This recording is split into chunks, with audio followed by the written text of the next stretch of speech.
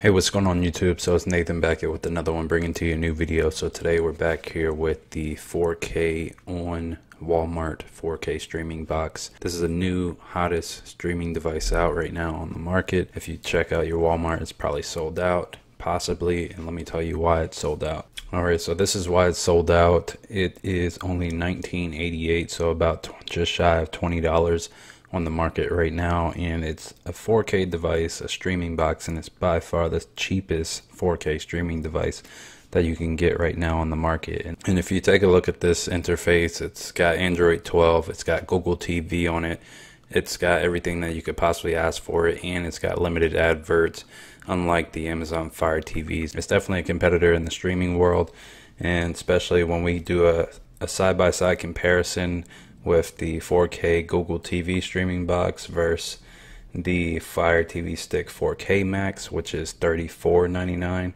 and that's the same spec. So if you take a look here, the Fire TV Stick 4K Max has some serious competition because it's coming in at $35, and that device only offers 8 gigs of storage and 2 gigs of RAM. And what does the Google TV, the 4K on streaming box, offer? The same thing, 8 gigs of storage and 2 gigs of RAM. So that's huge competition. Same thing with the CPU. They offer a quad core CPU, and the Fire Stick also offers a quad core CPU. And also, if you're not aware, this 4K on device does look a lot similar to the previous device that it did offer, which was the 2021 version. So if we take a look here, this is the 2021 model, and then there is a 2023 model. So I got the 2023 model, which is the $20 device that's out right now. They look similar, but the only difference is the previous model was Ultra HD, which is UHD, and then the new model will say 4K streaming box.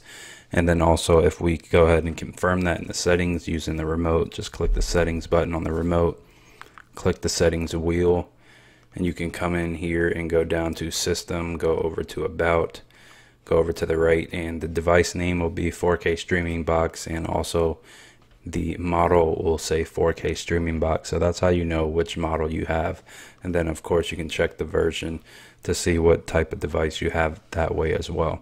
Also, one huge thing that is happening with the Google TV at the moment is they're releasing the biggest update as far as for the live tab. They're adding to their OS. So the Google TV OS model is taking the live tab and taking 300 free channels and turning it into 800 free channels. So let me show you what I mean by that. So if I'm hovered over the live TV section and I go down to the left, you'll see that all of these channels are being delivered by Pluto TV. And if I just continue to hold my down arrow and just hold it down, you'll see that all these channels are being pushed by Pluto TV. If you check the top left hand corner, it doesn't change to any logo except for Pluto TV. I didn't know Pluto TV had this many free channels, but apparently it's 300 channels. And if I just go to 9to5google.com, Google TV is now rolling out its built-in free channels. So this 300 channels is now turning into 800 channels, and that will be because Plex will offer at least 100 channels, Haystack News will offer at least 100 channels, Tubi is going to offer at least 100 channels. There may be a little more than 100 channels per these apps here, but that's what's happening. That's how the Google TV will most likely dominate or be a huge competitor in a free ad-supported streaming community. As for the free channel rollout, I don't have it on my new device. I just recently got this device this week, so I don't have the update. I've definitely checked. So if you're curious on checking your device, you can click the settings button on your Google remote, then click on the settings wheel, then come down here and come down to system, go to the right, go to the about section and go to the right again, and then click on system update. And you can click on system update, it'll check here, and then it'll let you know either you have an update and it'll say install now, or it'll say your system is up to date, check for update, which means your system is on the latest and greatest and there are no current updates for your device, and you'll have to wait either a day or two or next week to receive the new update. As for pros with this device, I definitely notice it's definitely just as smooth and as fast as the Fire Stick. The remote, I definitely like how smooth the remote is. I like the way the buttons feel. I definitely like the way the layout is on Google TV as far as like a user experience. I definitely am super used to the Fire Stick, but I can definitely get used to the Google TV layout.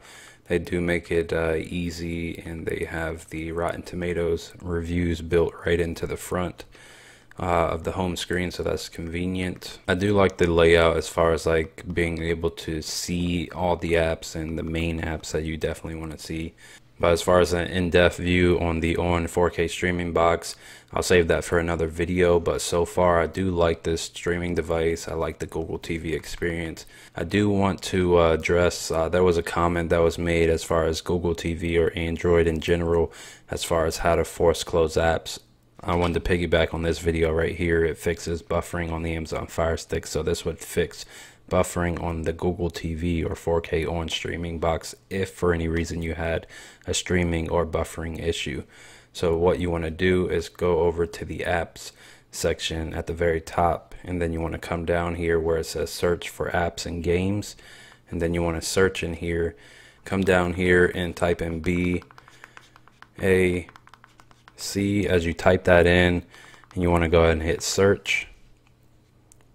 Give it a moment to load. You'll see where it says here background apps and process list. You may be familiar with that because that app is also available on the Fire TV, but you can use it here on Google TV to maintain the apps that are running in the background on your Google TV or 4K on streaming box. So let's open this app.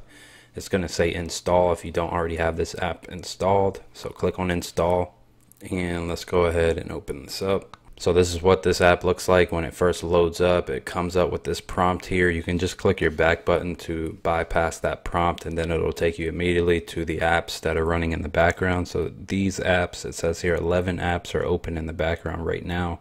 Do we want to close these? And yes, the answer is yes. You want to definitely maintain your device because you only got 2 gigs of RAM, and then you also want to maintain the speed that you're running your device at, which is your internet speed. So your internet speed will be shared amongst these apps that are running in the background, and also it's taking up resources, slowing your device down as well. So we want to close these and definitely make sure your device is running at tip-top speed at all times. Let's go ahead and do this one by one. So we just hover over the first item, which is Voodoo Fandango. Just click on it, and then it immediately opens up the settings where we can force stop this app. So if we click on force stop, click on OK, it immediately force closes that app and then takes away the option to force stop, which means and confirms that this app is no longer running in the background. So click your back button, and then we want to do the same thing for the other 10 apps that are running in the background. So click on Prime Video, force stop,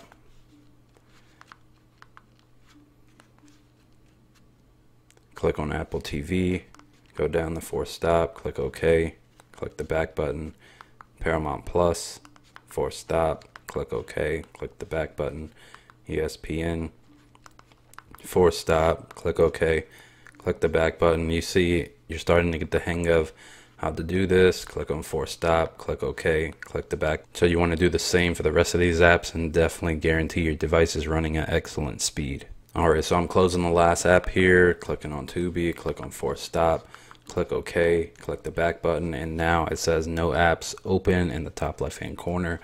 Click on refresh, that's confirm, and then it has confirmed no apps are open, and now we're all set. Our device is running and back and ready to go. But once again, overall, I definitely like this device. There's definitely going to be more videos on this device.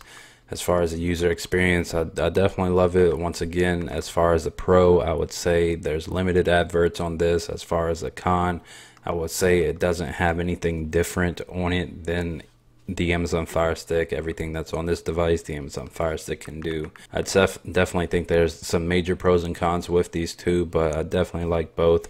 And at the same time, you can't beat the $20 price tag that this thing offers, so it's definitely a major competitor. But definitely let me know what you think down in the comment section below of this 4K Walmart on streaming box. Give it a like, comment, subscribe, and I will see you in the next one. Peace.